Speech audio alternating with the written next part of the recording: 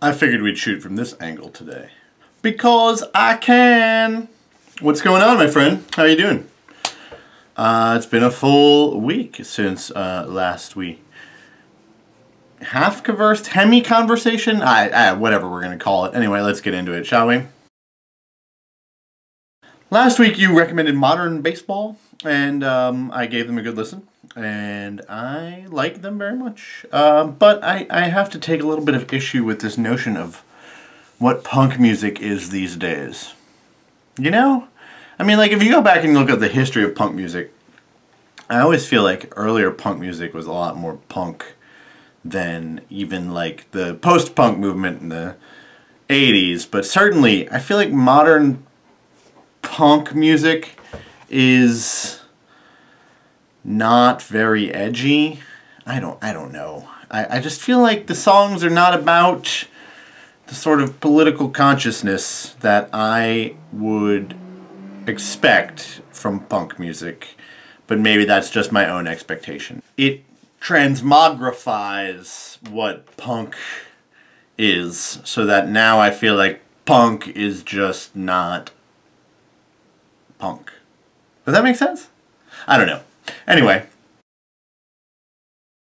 So continuing on in this, I guess, investigation into modern punk music, I am going to recommend a band from the West Coast, from the great city of Portland, which does seem to be producing just more and more quality music these days.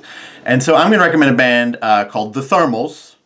I don't know if you're familiar with The Thermals or not, but they're pretty good. They've been around probably about 10 years, and they are also in this tradition of we make punk music, but it's not really punk music. Though I do think they're probably a little bit more politically conscious than your modern baseball. Not that, I don't know, again, there it is. Does punk music have to be politically conscious in order for it really to stand as an exemplar of the genre? I guess not anymore, but I'm just hung up on old notions of punk music. Anyway, the Thermals are a great band. It's a three-piece little group, and actually no, I take it back. It is a nope. I was correct. It is a three-piece little group, and they are fantastic. Poppy sorts of punk music. I don't know why the modern baseball thing had me thinking about the Thermals, but it did. So I would check out their second album, which is The Body, The Blood, The Machine, which is a punk concept album about what this country would perhaps be like if it were taken over by a Christian theocracy dictatorship thing. Which is fine that the concept is there, but that's not why I'm recommending the album. I just happen to think that the songs on it are fantastic. Particularly, I would check out Returning to the Fold, which to me is just like, it's fantastic. I mean, if I could write a song, that would be one that I would like to write. So check it out, let me know what you think, and we'll go from there. Not so much to report around here these days. You know, school is in full swing. I'm incredibly busy with other things. So next Saturday, I am co-presenting a workshop for Howard Hughes Medical Institute at the American Museum of Natural History, showing a whole bunch of teachers a whole bunch of resources on speciation, which is something that you have some familiarity with. Some new resources that go along with some newly developed films. I think that they're pretty good. I am certainly happy to be talking about them. Things with anole lizards. Anoles? Anals? Annals?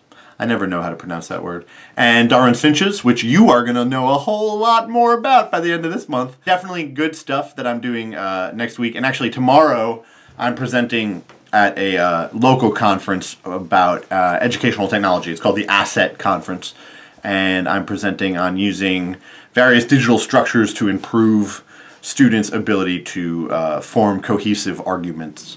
So that should be a lot of fun. I'm looking forward to that. I have a blazer now. I'm going to wear a blazer to present. It's very, very highfalutin for me. Just kind of moving along. AP is in you know, sort of that run to the end, which you may remember, though yours was a little bit less continuous than this year's will be.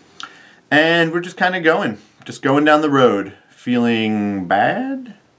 No. I don't know what the Grateful Dead we're talking about, but of course, that means I don't know what Elizabeth Cotton was talking about. References! Anyway, that's that, my friend. All right, take it easy. Have a lovely day and a lovely week. And I hope that you're getting psyched for your Galapagos. Have you gotten your shots yet? You need some shots. You probably want to get some shots. You don't need malarials if you're just going to Quito and the Galapagos, but you might need them if you're going into the rainforest. Are you going into the rainforest? You really should if you have the option, because that is a place to be. It's an incredible experience. But anyway, I'm curious how you're going to film your video for the Galapagos, or are we going to have to talk about that? We're going to have to get something going on. I don't know. All right, my friend, take it easy.